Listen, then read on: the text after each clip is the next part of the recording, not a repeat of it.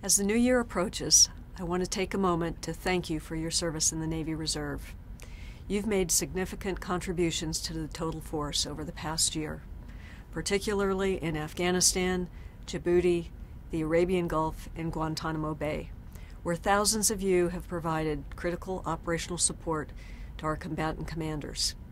At the same time, those of you who have served outside the combat zone provided valued capabilities to our Navy and the nation, from mission support to humanitarian assistance and disaster relief, both at home and abroad. I'm extremely proud of what you've accomplished, and I look forward to another successful year for the Navy Reserve in 2014. The holidays are a special time for family and friends, and I want to wish you and your family the very best for a happy and safe holiday season.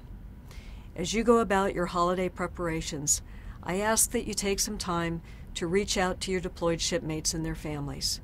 We all know that being away from home during this time of the year can be difficult, so please let those deployed sailors and their families know how much their service means and remind them that they're not alone. The Navy family takes pride in caring for its own. For some, the holiday season can be a challenging time. If you need help or if you know of someone who does, there are resources available. Your Navy Operational Support Center's Ombudsman is always a ready resource. Another valuable service is Military OneSource. To access their programs, please go to their website and register. I wish you and your family many blessings during this holiday season and a very happy new year.